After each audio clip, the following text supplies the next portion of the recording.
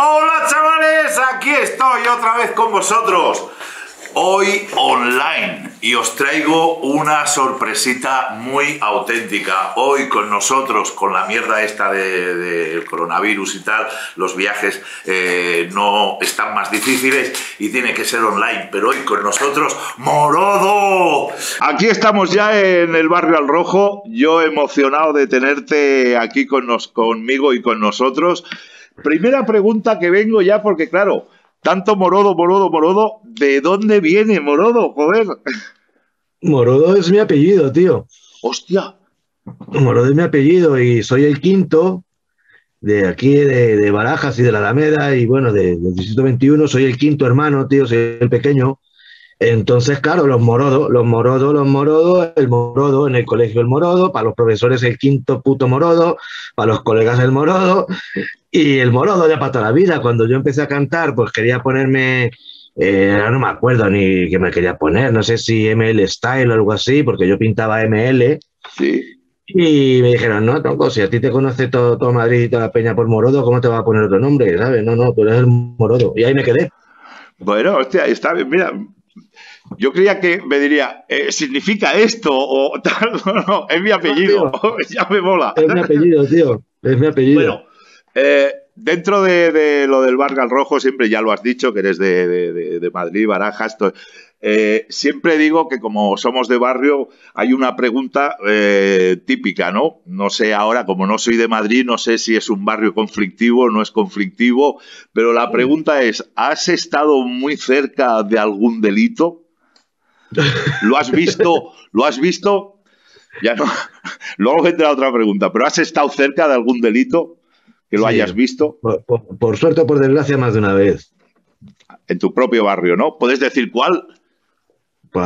Pues que, mira, yo me he criado al principio en la Alameda, pero luego me fui a Ollanta Manzanares, de ahí luego me fui yo a Torrelodones, luego me fui a San Fermín, luego me fui a Lavapiés, luego me fui a Patones, luego me he ido al centro, luego estaba en Caracas.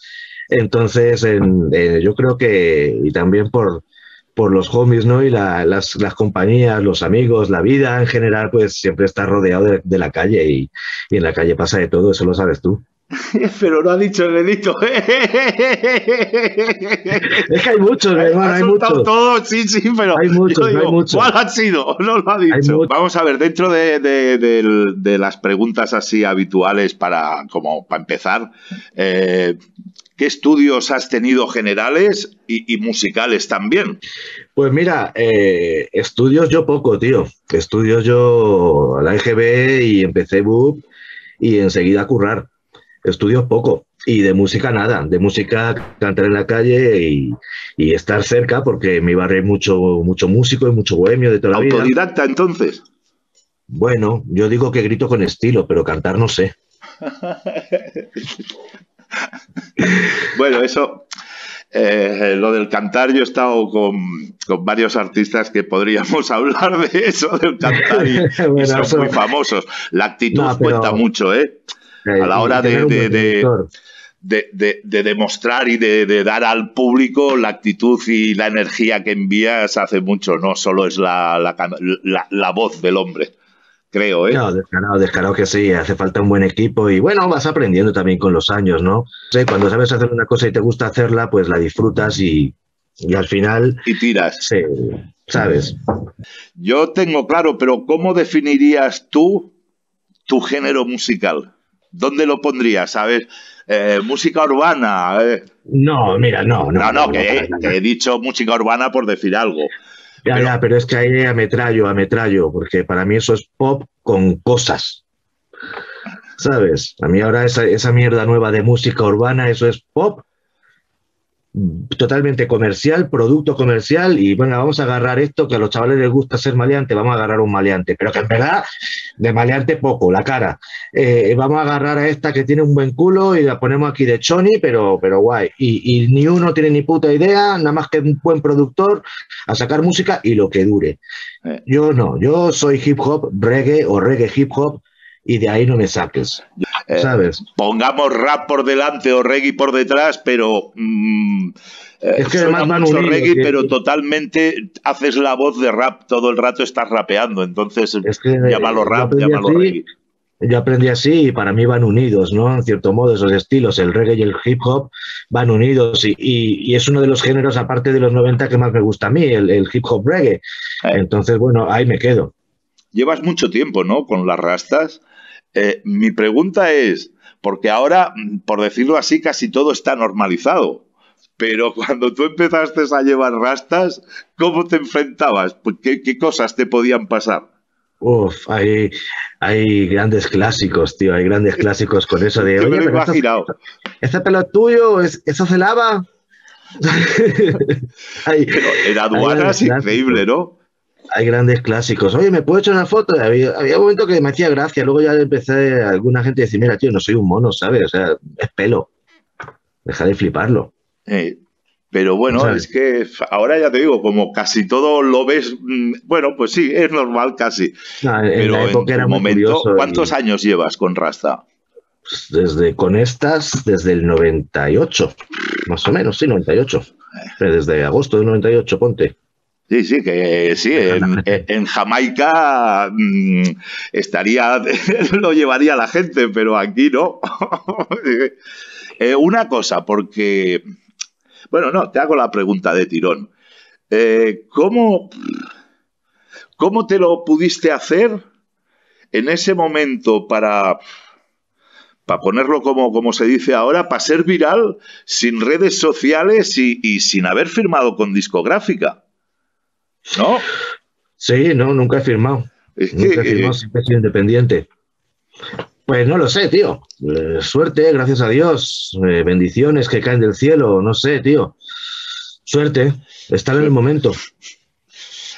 sí, la verdad, bueno, la suerte tiene que estar acompañada, pero bueno. No sé, ¿sabes? Hombre, cualquiera a lo mejor desde fuera te puede ir a decir, no, es que el morodo pues influyó en no sé quién, es que el morodo, el otro día me comentaban gente ahí de Caracas en un programa, me decían, coño, es que tú desde el 2000 y pico, 2005, que yo me instalé en Venezuela, decían, coño, es que tú has formado parte de una cartera, de una cantera de artistas, ¿no? Que has influenciado. Digo, mira, yo no sé si he influenciado, si no, si yo he plantado una pica, yo no lo sé porque yo mientras lo vivía lo estaba disfrutando y para mí no ha cambiado para nada mi forma de hacerlo. Entonces, eso debería haber decir, bueno, Ángel Morodo hizo esto. Yo de momento sigo haciendo lo mismo, ¿sabes? Pero, Entonces yo creo que es suerte. que no, vamos a ver, tú lo único que hacías es lo que te gusta. Yo creo que tú lo has dicho, que al hacer lo que te gusta, pues lo haces bien.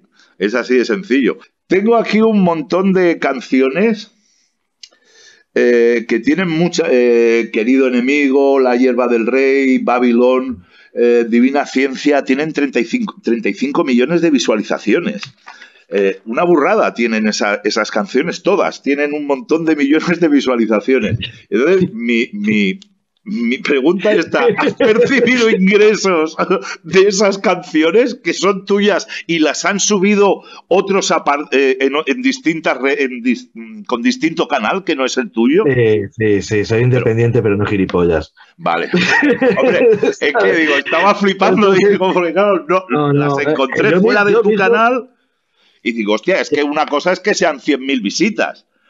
Pero no, 35 millones de visitas. En mi canal es lo que menos. O sea, mi canal ahora mismo, no, claro, no, ya los veo. relativamente acabo de empezar, porque yo también soy un poco arcaico y en cierto modo es verdad que me ha costado mucho aceptar esta nueva realidad, estas redes sociales y este nuevo correveidile musical, ¿no?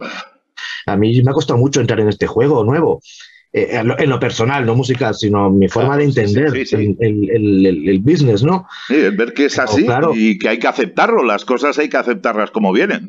Exacto, pero claro, todo lo demás, según se iba viendo, oye, mira, este tío, este tal cual, todo eso yo lo reclamé en su momento.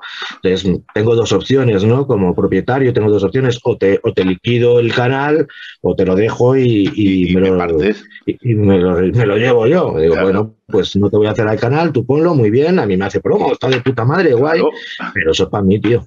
Es tuyo, es que no, es que claro, es que no hay... O sea, no me deja robar por la discográfica, me voy a dejar robar por la gente. No, es que claro, ya sería el colmo. Pero la verdad que me ha hecho mucha curiosidad eso, ¿no? El ver en otros canales tantos millones de visualizaciones. Digo, hostia, como esto no lo pille, digo, es una pasada de timo. Vamos a ver.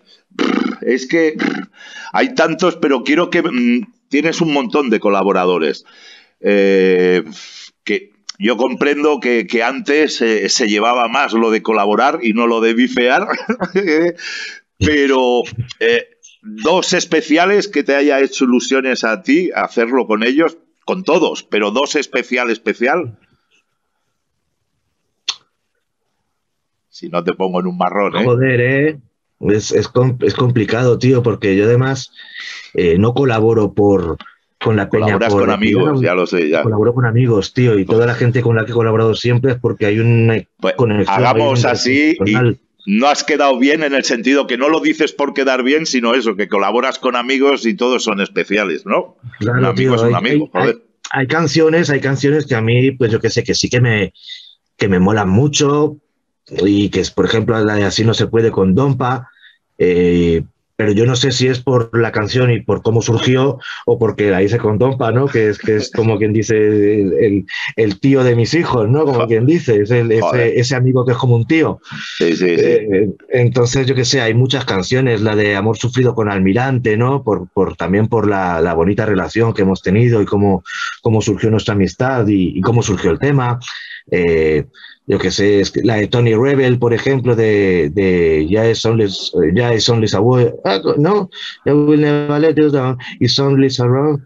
Sí, Ya is always around, claro, porque es una versión de una canción suya. La canción suya es Ya is will never let you down y la mía es Ya is always around, que es la otra parte del estribillo. Entonces, a mí me hacía también mucha ilusión, siempre me ha gustado mucho ese clásico y cuando la pude hacer con él, pues esa me evoca, ¿no? Porque, coño, es una producción nuestra de España, pero es el ritmo original producido por nosotros, versionando su letra y él haciéndome el estribillo. Entonces a mí pues me late en mi patatita, ¿sabes? Bueno, yo agradecido porque te había pedido dos y me has dado unos cuantos más. Además, es que mola porque... son muchas. No, vamos, encantado de la respuesta. Ya que te estaba metiendo lo de los colaboradores, ahora, ¿qué opinas de esto que están haciendo los raperos o traperos o los nuevos del panorama musical de irse tirando beef entre ellos como moda? Bueno, eso siempre se ha hecho. Aquí ha llegado más tarde, pero eso siempre se ha hecho. Yo te digo que en los 90 escuchaba mucha música de Puerto Rico y de Panamá, y siempre ha habido tiraera y siempre ha habido beef. La tiradera, sí. Siempre lo ha habido. O tiradera fantasma, que se llama también. De, bueno, tú tira que alguien se lo cogerá para él, ¿sabes? y haremos promo. Y luego, pues eso, siempre ha habido, ¿no? De tú me tiras a mí, yo te tiro a ti, y después, cuando esté arriba, nos hacemos un feud. Nos hacemos un besito. La verdad que esas cositas, esas tanganas, se han tirado por varios sitios. Claro, siempre lo ha habido. Las ha habido reales y las ha habido por negocio. Y siempre lo habrá. Vamos a ver, ¿tienes así dentro de, no sé si decirte, en tu mundo, tu alrededor o en el panorama, ¿tienes una nueva estrella, alguien que tú veas así potente que viene dando fuerte? Pocotón, pero... Sí. Y tú sabes que, bueno, yo estoy con mi proyecto, mi discográfica personal, ¿no? Que es Más 91. Pues bueno, siempre estamos bicheando, apoyando a gente también de nuestro entorno, chavales que nosotros apoyamos, que yo considero que tienen un talento o algo que aportar, y sobre todo que me representan, ¿no? En actitud y musicalmente, digo, mira, vamos para adelante, ¿sabes? Pero hay una muchacha que no voy a decir, no voy a dar, pero hay una muchacha venezolana que se viene, que vamos, que la gente vaya comprando hilo para cerrarse el culo, porque... Viene fuerte, ¿no? Bueno, pues ya nos iremos enterando. Ahora vamos a ver, esta pregunta viene caída casi por por la situación del último mes, por decirlo así. ¿Alguna vez, por tu contenido en las canciones, te han dado el toque? Pues sé que alguna cancioncita tienes así. Miles de veces. Me acuerdo cuando salió Más Llama,